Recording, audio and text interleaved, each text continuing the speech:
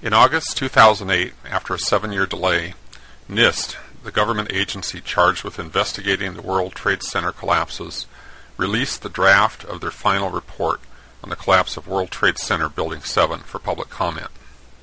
In that report, they claimed that the time for the building to fall the first 18 stories, that's the part of the collapse visible on many videos, was 40% longer than it would have taken had it been in freefall. I responded with a video posted on YouTube called WTC7 in Freefall, in which I showed that for approximately 2.5 seconds, Building 7 fell at a rate indistinguishable from freefall. Furthermore, in that video I showed that NIST's methodology was not a valid way to analyze the true motion of the building. NIST's measurement was not just wrong, it was fraudulent. Then on August 26th, NIST staged a technical briefing in which engineers and others with technical credentials could pose questions. I'm a high school physics teacher, so I figured I would be excluded. However, I went ahead and registered, citing my membership in the American Association of Physics Teachers as my professional affiliation. By the way, I am not speaking for AAPT. That was just my passport into the briefing.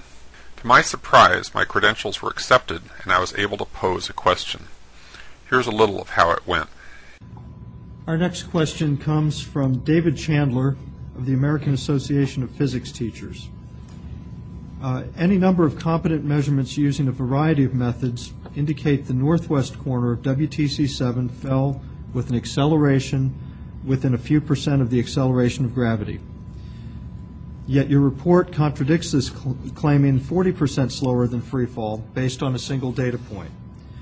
How can such a publicly visible, easily measurable quantity be set aside?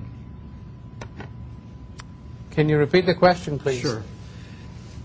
Any number of measurements using a variety of methods indicate the northwest corner of WTC7 fell with an acceleration within a few percent of the acceleration of gravity.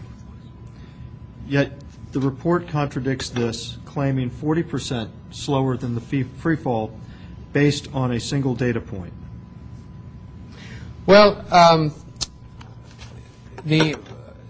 first of all, gravity is the loading function that applies to the structure, applies to every body, all bodies on this particular on this planet, not just in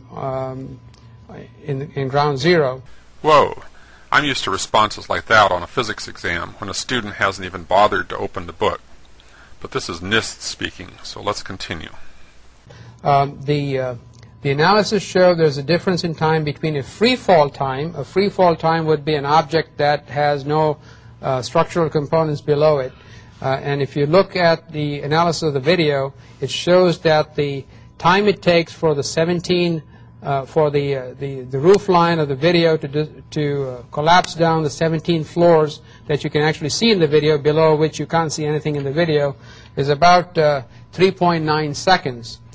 What the analysis shows, and the structural analysis shows, or the collapse analysis shows, it's that same time that it took for the structural model to come down from the roof line all the way for those 17 floors to disappear is 5.4 seconds. It's about 1.5 seconds, or roughly 40% more time for that free fall to happen. And that is not at all unusual, because there was structural resistance that was provided in this particular case, and you had a sequence of structural failures that had to take place, and where everything was not instantaneous. Buried in all that verbiage, what Dr. Sundar is saying is, free fall for the 18 stories under consideration would have taken 3.9 seconds. However, their computer model simulating collapse required 5.4 seconds. The slower collapse time was to be expected, since there was structure supporting the building as it fell, slowing the fall, that there was a progression of failures that had to take place, and that these were not instantaneous. All of this makes sense as long as you don't look at the evidence. The evidence shows that free fall actually occurred, but since their computer modeling could not come up with a scenario that would allow for free fall, they had to declare free fall out of bounds and try to cover up the evidence. The problem is, unlike the columns and girders buried deep inside the building, the motion of the building is right out in plain view. Since their model predicted 5.4 seconds for the 18-story collapse, they dutifully conjured up a 5.4 second measurement to match. They had to stretch themselves to do it, but they did it. They found the disappearance time, then they went out of their way to pick an artificially early start time, exactly 5.4 seconds earlier. This they compared with freefall time. This next question comes from Dr. Stephen Jones. NIST discusses the fall time for WTC7 on page 40 of the summary report, where it's stated, assuming that the descent speed was approximately constant. However, observations by others of the descent speed show that the building is accelerating rather than being at constant speed. So the question is, why did NIST assume that the descent speed was approximately constant? Stephen Jones was calling attention to the obviously erroneous claim on page 40 of the draft report that stated that the building descended at constant speed. I'm sure constant speed was a simple misstatement. The correct response should have been, whoops, we'll fix that. But no, here's how they handled that question. Force of gravity obviously is the acceleration of gravity is what's at the driving force, and our calculation was based on the amount of time from the top of the parapet to fall till it disappeared from view between the two buildings seen in the video. That time was established from the video by single frame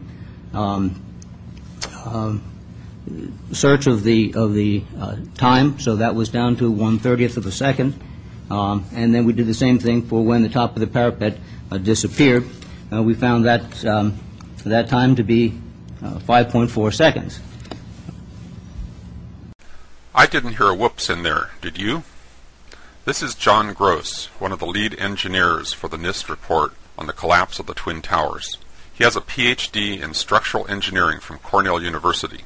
He taught engineering at the University of Colorado in Boulder. He has a long resume on top of that. Don't you think he probably knows the difference between speed and acceleration? Don't you think he could explain it with perfect clarity if he wasn't so preoccupied trying to cover his tracks? Don't you find it interesting that the 5.4 seconds he measured for the collapse time just happens to exactly match the theoretical prediction of their model? That kind of precision is incredibly rare when modeling real-world events. Incredible is the right word. It's not credible. This measurement has all the characteristics of what we call dry labbing, manipulating the data to fit a predetermined outcome. It's an ethics violation in science on a par with plagiarism. Any engineers engaging in this kind of sleight of hand should lose their licenses. The larger implication, of course, is dry labbing in this kind of investigation would constitute a criminal cover-up. After another round of quibbling, someone had to step in and bail out poor John. Can you clarify that? I think it's something that we need to clarify and correct in the final version of the report. Okay. That was August. This is November. The final version of the NIST WTC7 report just came out, and guess what? We have a revised analysis of the building collapse rate. Constant speed is out. Constant acceleration is out. Instead, we have 3 phases of collapse, with a whopping 2.25 seconds of absolute freefall. The irrelevant 5.4 seconds is still defended in the wording, but it plays no apparent role other than CYA for John Gross and Associates. So freefall is hereby official dogma. How are they going to handle all the ramifications of that inconvenient fact? Read on. It says, the 3 stages of collapse progression described above are consistent with the results of the global collapse analysis discussed in Chapter 12 of NIST's NC Star 1-9. That's it. Freefall went from an impossibility that required backflips and logic to obfuscate to a simple fact to be measured, then declared consistent with their fire-induced collapse hypothesis.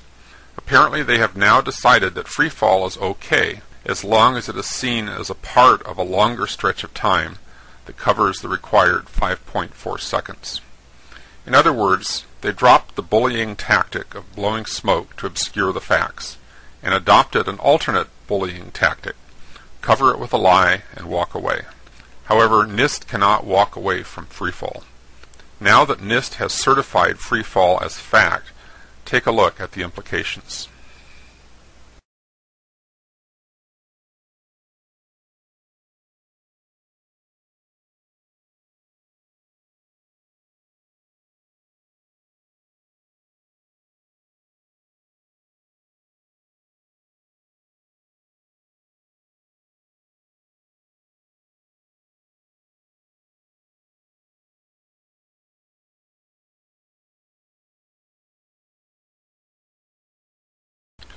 Part 2 of this series was going to be an exploration of the significance of NIST's admission that World Trade Center Building 7 underwent a period of freefall acceleration.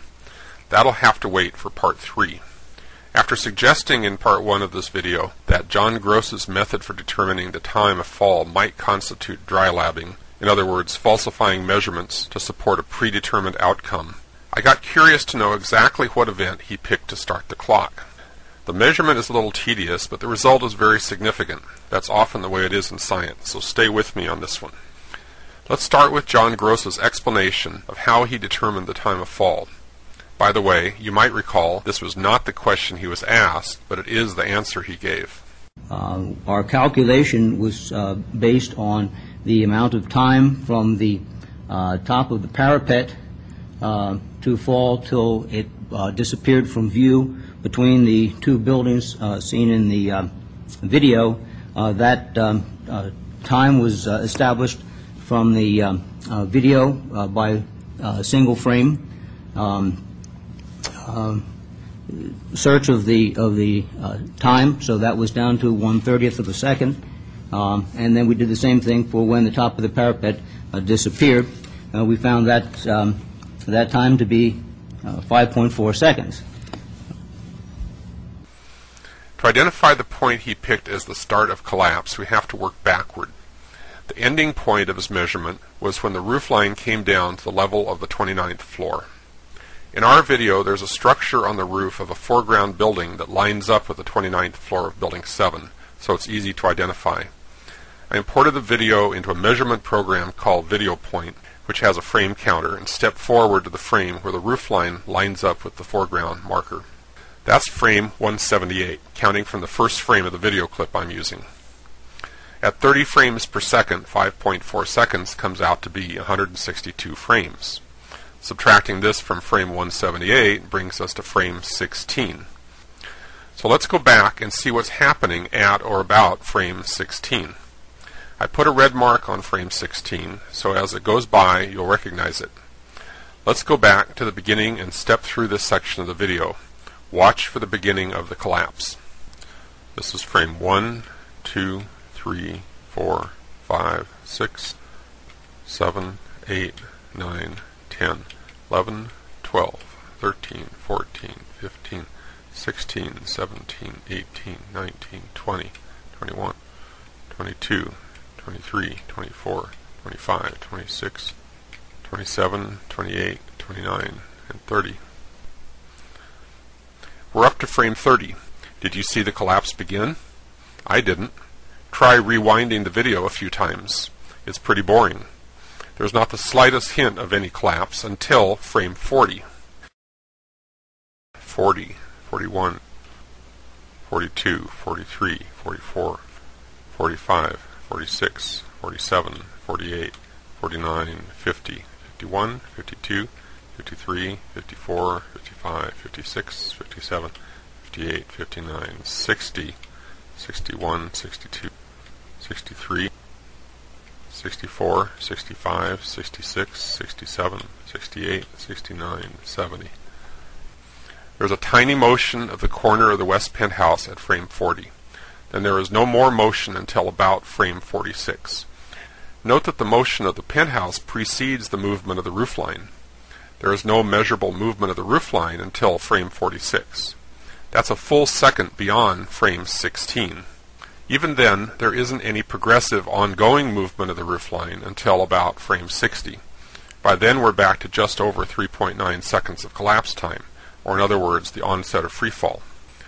The only rationale I can see for choosing frame 16 to start the clock is to make the measurement come out to exactly 5.4 seconds, to agree with the prediction of NIST's collapse model. But what if I'm wrong? What if they did see some tiny movement on a clearer version of the video? That tiny movement, whatever it might have been, did not last. It would have had to have been a glitch, and the scientists at NIST would recognize it as a glitch, because there's no measurable difference in the height of the roofline for the next 20 to 30 frames. What can we conclude? You can draw your own conclusions, but I think it's pretty clear that the whole idea there was any kind of real 5.4 second collapse interval is a fiction. It's a crude fabrication, and the three-stage collapse sequence is pseudoscience in the service of an ongoing cover-up. In Part 3, we will return to the central question. In conceding freefall, what has NIST actually admitted?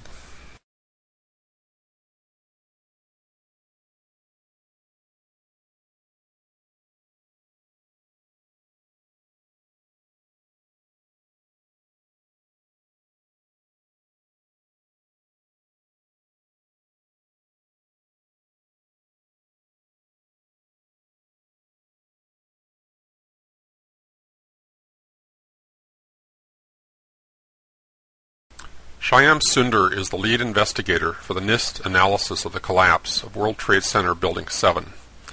In the technical briefing on August 26th, Dr. Sunder clearly explained why freefall for World Trade Center 7 was impossible.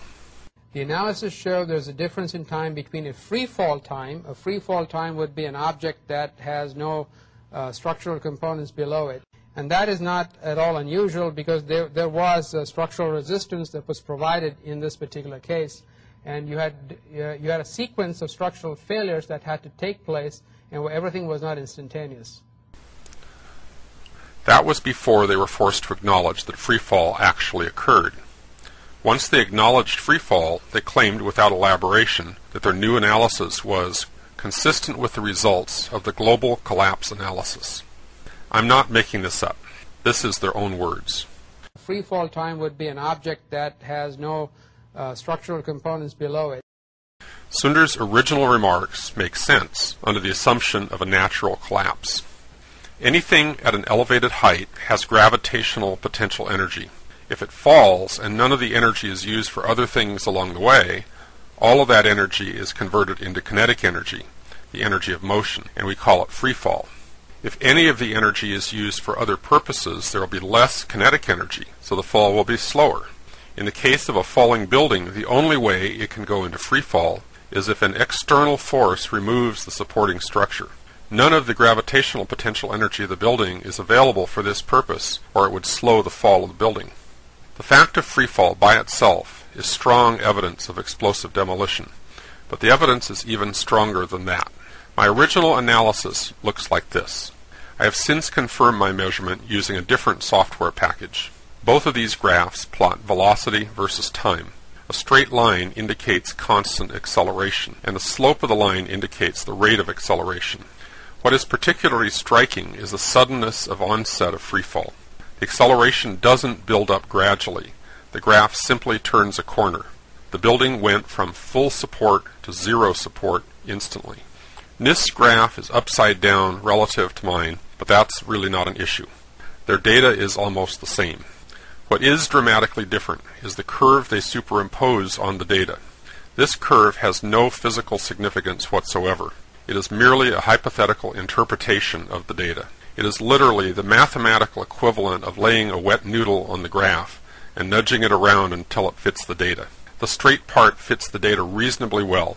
What is totally misleading are the gradual transitions into and out of freefall.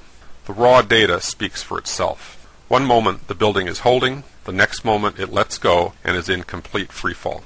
The onset of freefall was not only sudden, it extended across the whole width of the building. My measurement of the acceleration of the building was based on the northwest corner. NIST's recent measurement confirming freefall was based on a point midway along the roofline. The fact that the roof stayed level shows the building was in freefall across the entire width. The collapse we see cannot be due to a column failure or a few column failures or a sequence of column failures. All 24 interior columns and 58 perimeter columns had to have been removed over the span of 8 floors low in the building simultaneously to within a small fraction of a second, and in such a way that the top half of the building remains intact and uncrumpled. Let's come back to NIST's acceptance of freefall. Here is their exact wording. Quote, "The 3 stages of collapse progression described above are consistent with the results of the global collapse analysis discussed in Chapter 12 of NIST NC Star 1-9, unquote. In other words, they're giving the appearance of claiming freefall is okay, but actually it's the 5.4 second duration of their 3-stage analysis that matches their model. But we saw in Part 2 of this video series that the 5.4 seconds depends on an artificially early start time, which has no valid observational basis. Without the 5.4 second fig leaf, they are left with freefall and nothing more. NIST does not show how freefall is consistent with their hypothesis, because, as Shyam Sunder has correctly and eloquently explained, freefall for a naturally collapsing building is impossible. This brings us to their computer model. NIST's so-called investigation actually consists of finding a way to reproduce the mysterious collapse of the building using a computer model. The assumption is that if the computer model can be made to reproduce the observed collapse pattern, that must be how it happened. The problem is, if something unexpected was going on, like explosives for instance, you're not going to discover it in the computer model. For that, you need to look at the actual evidence. So why not examine the steel directly? Oh yes, there isn't any. At least there isn't any after it was hauled away to Asia and melted down. NIST's investigation has been compared to conducting an autopsy without the corpse. As of 2005, NIST reported having only 236 pieces of steel from the World Trade Center complex, none of them unambiguously identified as being from World Trade Center 7. We've all watched CSI. Anyone serious about solving a crime knows the importance of physical evidence. Yet here the crime scene was scrubbed, the evidence was destroyed, and the investigation was delayed for years.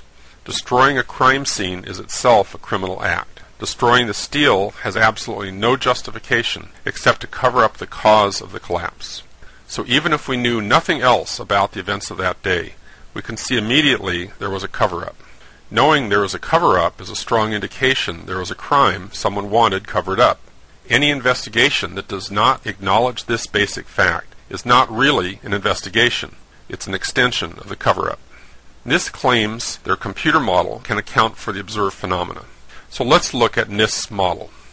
Except we can't. The software they use to do the modeling is available, but their model actually consists of all the numbers and measurements and assumptions, together with any tweaks to the system they might have used to get it to come out the way they wanted. If that information were released, their results could be checked by anyone with the appropriate skills and software tools. But NIST has not released the numbers. All we've been shown are some of the selected animated outputs they were able to get their model to produce. Is their model realistic? We don't know. Some models are chaotic in the mathematical sense. In other words, tiny variations in the inputs might result in wildly different outcomes. Is NIST's model stable or chaotic? Realistic or contrived? Honest or fraudulent? We don't know. We can't know without independent testing. The very process of running the model until it produces the kind of result you're looking for is called selection bias. If you think about it, NIST's methodology is explicitly based on selection bias. Even if you could show what might have happened, it doesn't show what actually did happen. The very fact that NIST has not released their model strongly suggests they don't want their results checked. In other words, their results are intended to be taken strictly on faith. If NIST has not released their modeling data and their assumptions, they have really not released their report. And the fact that this is their final report indicates they do not intend to do so. Therefore, on the face of it, their report is little more than a fancy, expensive cover-up. One fact we do know about NIST's model is it does not allow for freefall. The best they could do is 5.4 seconds for the building to crumple down through 18 floors. Crumpling absorbs energy, and that makes freefall impossible. There's nothing in the models we have been shown that even resemble a three-stage collapse with a freefall component. After all, as Shyam Sundar put it himself, freefall happens only when there are no structural components below the falling section of the building. Any natural scenario is going to involve a progression of failures, and these don't happen instantaneously. So, in the end, we come back to where we were in the beginning. On first impression, we were looking at a classic controlled demolition. NIST claimed to have found a way it could have happened naturally, but in fact they failed. The only way they can support their claim is through lies, secrecy, and pompous but false pronouncements. That constitutes a failed agenda. Explosive demolition is the only scenario that has been put forward that could actually account for the observations. Where does that leave us? We have a building that underwent directly observable and now officially acknowledged freefall, with no plausible mechanisms other than explosive demolition. We have an official investigation by a government agency that has fraudulently manipulated data, that has refused to even consider existing physical evidence that explosives were used. They have wrapped themselves and their data in secrecy and offered up pronouncements as conclusions to be taken on faith. The NIST investigation is a fraud and a farce. We need a new, fully empowered, truly independent, and open investigation.